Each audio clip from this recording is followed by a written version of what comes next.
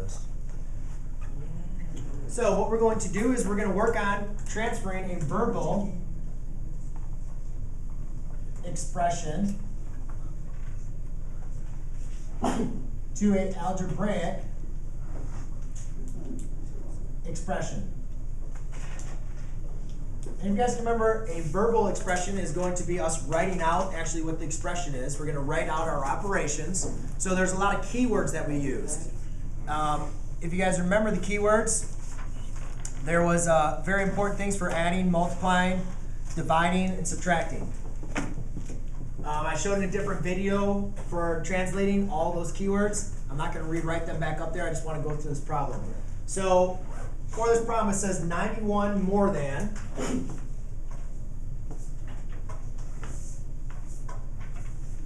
91 more than the square of a number.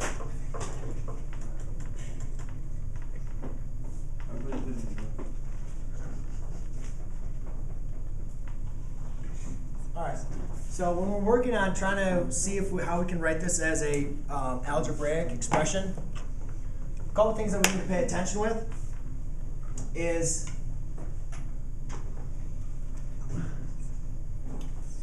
we need to look at kind of what's happening. First of all, we have a 91. Yes? I already know the answer. What do you have the answer is? What do you want me to tell you this? Like a squared plus 91. Okay. Let's go and see. Let me go and explain it for those people that didn't understand it. Let me go and see if they can figure it out. Okay. Listen.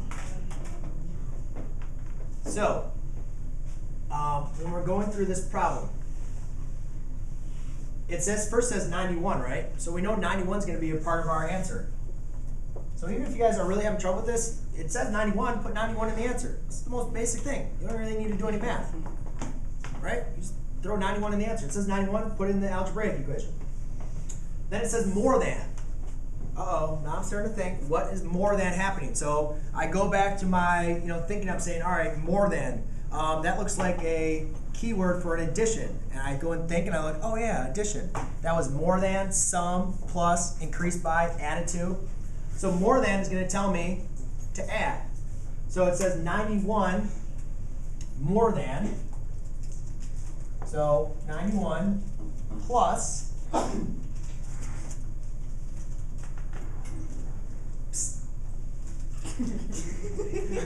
should be looking up here.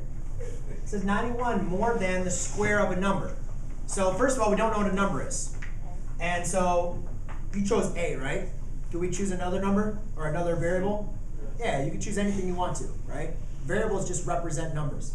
So in your case, let's use A.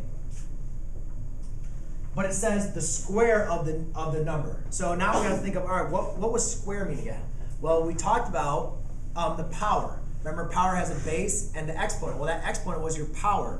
So a couple things we said for powers was, you could say, it was squared if it was raised to the second power. It was cubed if it was raised to the cube power. Or whatever number it was, we just say raised to blank, whatever that number was, power. So the square, and we'll explain later why the second power is called the square.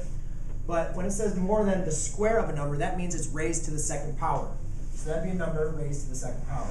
And when I go and look at your answer, very good. 91 plus a squared is the correct answer. So very good job. Does everybody have any questions on this? Yes? When it says more than, shouldn't you switch the equation around? You could say 91 is, more than. You could, yes, we're pretty much, technically, you have a valid point. It's saying this is 91 plus, you're adding 91 to it, correct? Yeah. So that is a very valid point. I probably should have, to make it non-confusing. I kind of kept it the way it is because addition, order doesn't matter. But when we get to subtraction, that's a very, very critical point. So thank you. I probably actually, I need to make that more clear. When you say you have 91 more than something, because actually this is going to hurt people in the end. When you say 91, when you have 91 more of something, it actually means you're adding 91 to it, right?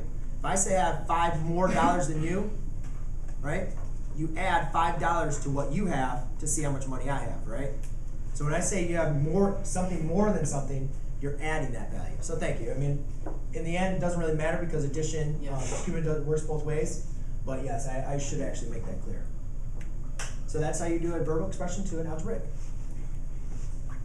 So when you guys are doing your homework quiz,